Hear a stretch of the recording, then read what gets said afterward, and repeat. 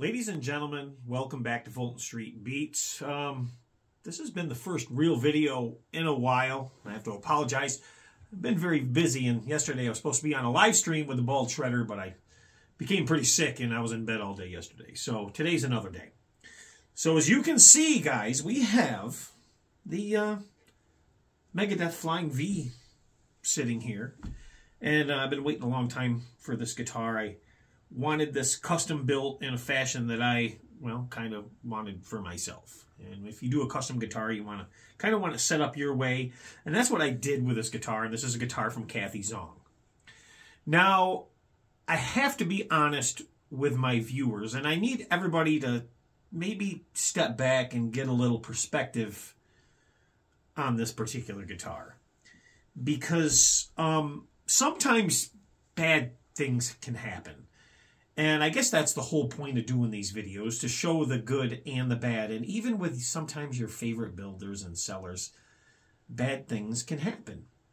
And you guys know that my success rate here on this channel, as far as picking out good guitars and getting good guitars shipped here, has been, well, 98 to 99%.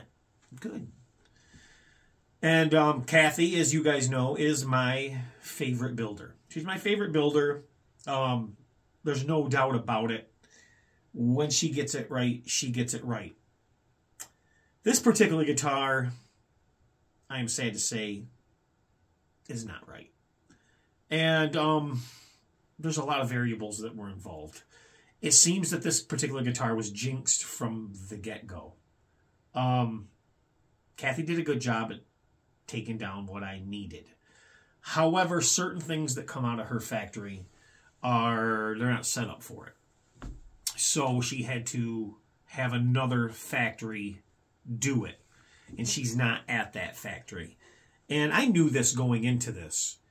However, I didn't understand that if she wasn't really overseeing that guitar, that it's really hard for her to keep on top of it. And it was just a nightmare. When the guitar was finally finished, it was a logistics nightmare.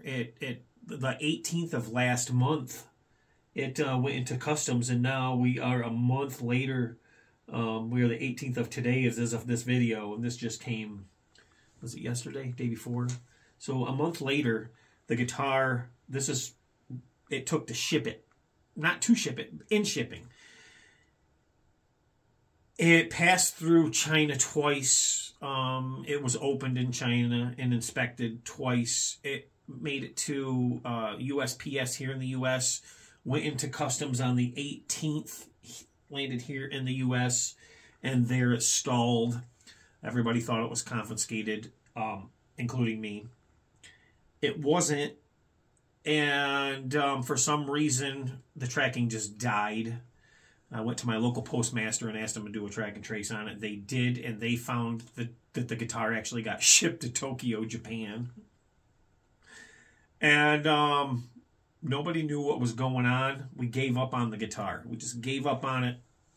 We were deciding whether we were going to do a refund on the guitar or what have you. Perhaps another guitar or another couple guitars, off-the-shelf guitars, something like this. Because this was very, very pricey. How pricey was it? It was $501.38, if I remember correctly. And we're going to get to that in a second. However, I came home the other day, unexpected, big box on the porch, and undo it, and here is the V. And I got to tell you, it looks pretty good on camera. But when I pulled back the wrapping that was on the guitar, and it came shipped perfectly, the box was pristine, so nothing bad. It had been opened, but it had been taped back up. But they really just took a glance at it, sealed it back up, and shipped it. So what I'm going to talk about first is the good points of the guitar, and then we're going to move to the bad ones. And overwhelmingly bad, unfortunately, but with some weird conundrums in between. The frets are amazing on the guitar. The fret job is amazing. The fretboard is amazing, but there's a little bit of a problem there, kind of a big issue. The fretboard originally was supposed to have been ebony, and it didn't turn out ebony. It ended up this color, but it was already in the build process, so I decided to let it roll when I got the pictures of the guitar. Another thing that was a problem is they put the battery box in the wrong location, and they fixed it. But when they fixed it, and you guys can, I'm going to put pictures, you can see where the old battery box is. There is orange peel all over the paint. There's fisheye. There's orange peel. Right location for the battery box where I wanted it, but I mean, it's just a bad bit. You can feel it where the old one was. They never smoothed it out. And this was a very easily fixable thing that you just fill it in, make sure it's level, and paint it. Never would have seen it. But that didn't happen correctly. The edges where this is all, you can feel it. It's rough. The guitar was never buffed. It was never wet sanded, buffed, nothing. And I can feel the edges where the paint meet. It's all fisheye. And it looks like a 4-year-old taped it off where the blue meets the black. There's actually some chips out of it, of the paint itself. And I believe that's down. Let me get my glasses on here. Where was that? It's full of blemishes. It's full of chips. It doesn't meet right. It's wavy. The ends of the guitar are absolutely horrid. I mean, bad, bad, bad. I can see actually the wood underneath where it's not even black right here. And it's not that it's banged up or dinged up. It's just it's painted really, really bad. You can tell it's painted and hung and dripped, and it just wasn't right. Another bad quality about this guitar, it's got a fat neck.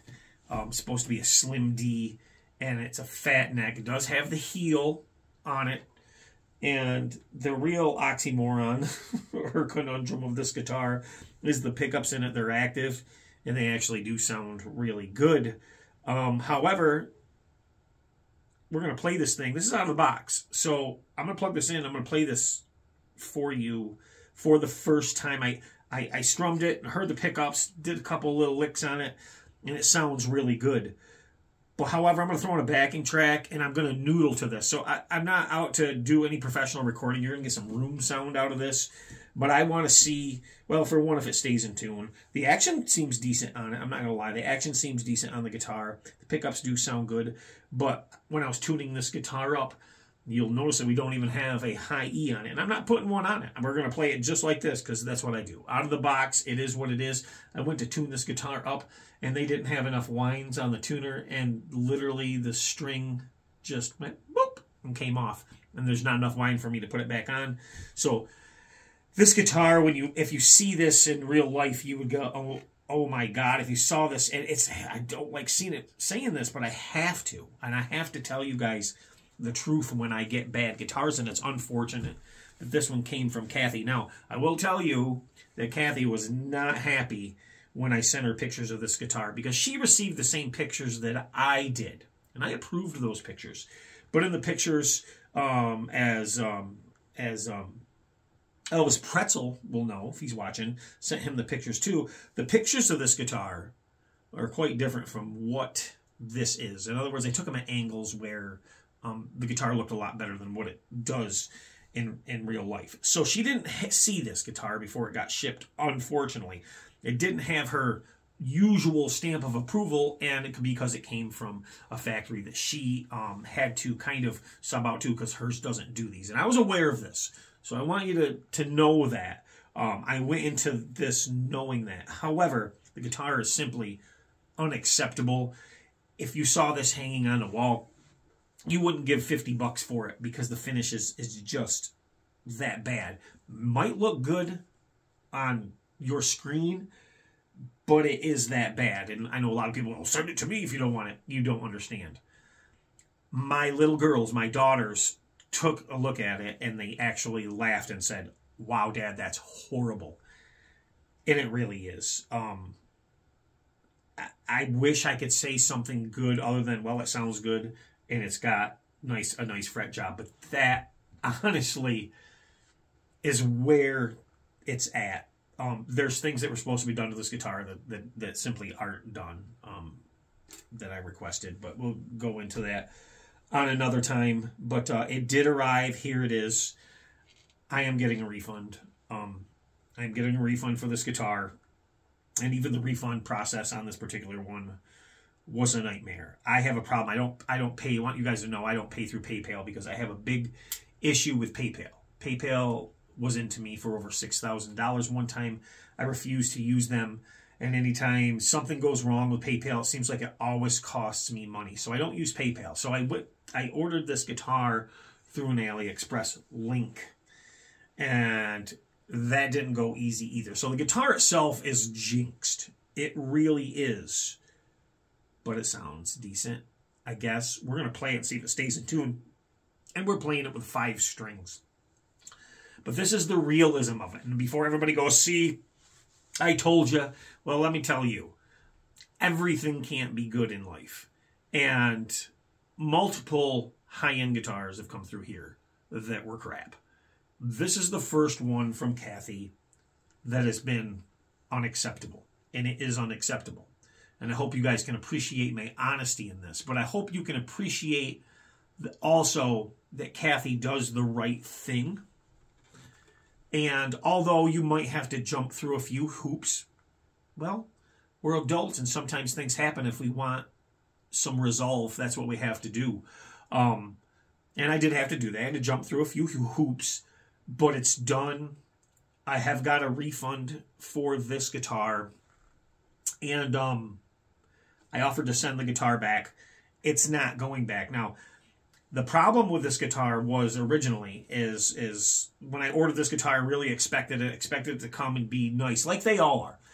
I got a good taste of what she does, and it's all been good. Her off-the-shelf guitars, everything's been really, really good that I've received from her. But once again, those are the guitars that she's had her hands into. She's laid eyes on. She has taken pictures of them herself and sent them to me. This is not one of those guitars that has really passed in front of her eyes. And the people who built this guitar, let's just say they are no longer building these guitars for her. So there is that. She was very upset and she was very embarrassed, and a lot of apologies and very sincere. So that goes a long ways. Never had that from anybody else before. And it's scary, though. I get it, guys. It's scary because there's a communication barrier. There's always a communication barrier when you're dealing with somebody from another country. And you got to figure out ways of overcoming, though. But if we want this style guitar, we have to, well, be at the mercy of really what it is, the facts of what it is. So if you get a bad one, instead of getting angry or getting mad, don't get me wrong. I mean, my blood pressure went up a little bit. I'm not going to lie. I think that's just human nature. But it quickly went back down when the problem was getting resolved. And it wasn't easy to get this problem resolved. The refund didn't go easy either. It was kind of the whole guitar was jinxed. And not that she wasn't trying. She was. She made, and it did happen. But it was stressful. So I still continue to recommend Cathy. I think she's a great builder. She needs to see these guitars. And when I say builder, she's not building every single guitar. So I want you guys to know that. She's not, sometimes she's got her hands in there. She oversees these building processes, but she can't be at every facility at once either. So she has people that work for her and do things. And you know how it is with any employee. If they're fucking up, then it makes, well, the person that is the owner look bad, and that's the case of what happened here. So I hope that you guys can understand that. I can see that. I hope you can see that. And yeah, it still leaves a little bit of bad taste in the mouth. I get it. I totally understand it. But this is the real side. And was the issue taken care of? Yes, it was taken care of. Was I worried that it wasn't going to be taken care of? Yeah, a little bit. We would all do that, right? We'd all get, but then it was taken care of, and my worry went away. And that is good. I mean, I guess we get to see the other side of when bad things happen. Shipping is usually the extent of what bad can happen. This happens to be not so hot of a guitar. But let's plug this thing in. I'm going to plug this in and turn on the amp. And the jacks right here. It does work. It is active. Put a battery in it. The amp is right here. let's turn this on. I'm going to throw in a backing track here real quick. And we'll play this thing. And it's just going to be room sound. I'm not going to go too deep into it, but we'll get, at least you guys know what we want to hear. You guys want to hear the guitar, no matter what it looks like or the fit and the finish. Let's hear what it sounds like. What would this guitar have been like if the quality of the paint job and the slimness of the neck were up to par? Because that's what I'm realizing now is, wow, it would have been a fantastic guitar if it wasn't for the fit and finish. I mean, and it still could be there. I mean, I could sand this down. We could shave the neck. We could repaint it. I could redo the graphic. I could do all that myself. But at a $500 price tag, do you want to do that? And that's right. And this is what all these pickups and stuff were ordered for originally. These EMGs. And we have over $300 in pickups and wiring that were going to go in this that are not. And you guys know we're probably going to be having a giveaway for that stuff very soon, because they're definitely not going in this guitar unless you guys would like to see that. I mean, would you rather me do a giveaway or one person gets lucky and wins that, or would you rather all see the components, this guitar get redone and those components go in it? Maybe I could do something with this. It's going to cost a little bit, but maybe we could do something with this guitar and put it into the specifications that it should be. You let me know. Let's play this thing. We'll end it with the play. I'm not going to come back with any final thoughts. I'm going to let you guys decide. Tell me what you think, and what are your thoughts? Are you still impressed with Cathy? Are you still inspired to use her for your custom builds? Even though, now, keep in mind, she's very honest. She wasn't there to see this. The one she's there for, everyone that I've got that she's there for, have been first rate.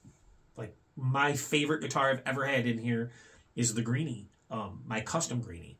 It's the best guitar that I've ever had, and it still is. It continues to be. I do have more custom guitars being built from her. They're in the works right now.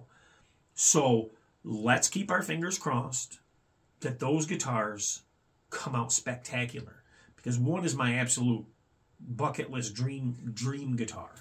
And let's hope that that guitar comes out spectacular. All right, I've rambled enough. Let's get over there. Let's play over here. Right here where we are. We'll plug this in. We'll turn on the backing track right here, and we'll play this thing. Let me know what you guys think. And guys, sorry I've been out of it for a while. Little under the weather, plus a lot going on. To the bald shredder, I apologize. Just wasn't feeling good. You guys would not have enjoyed that interview whatsoever, believe me, because I was ornery, I was grumpy, and very tired. I spent the day in bed. So, all right, guys, let's do it. Thanks for watching Fulton Street Beats, and please make sure to hit that like button, share, subscribe, and remember, it's rock and roll that makes the world do that spinny thing. Thanks, guys. Bye.